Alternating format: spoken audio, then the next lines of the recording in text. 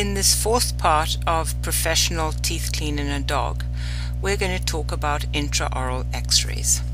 The reason why we do intraoral x-rays is to be able to see inside the bones and inside the crowns and roots of every tooth.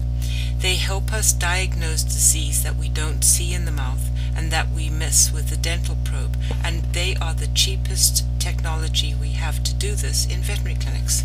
In this video we're going to show you full mouth intraoral x-rays. This is where every tooth is x-rayed and an x-ray is taken of the crown and all of the roots. Okay, so here we are starting out with the full mouth x-rays.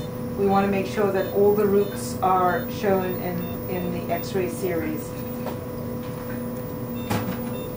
So there's going to be a lot of x-rays taken in order to be able to evaluate this dog's mouth.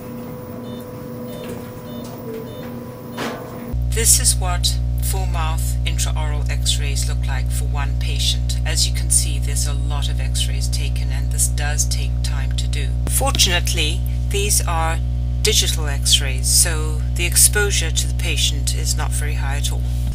A diagnosis is made based on the findings of the oral exam and the probing depths and the intraoral x-rays, and then based on this I will phone the owner and make recommendations, and then we decide what we're going to do. We will scale and polish our patient's teeth in our next video, part 5. Please subscribe, like and share, and please don't forget to subscribe. Thanks for watching.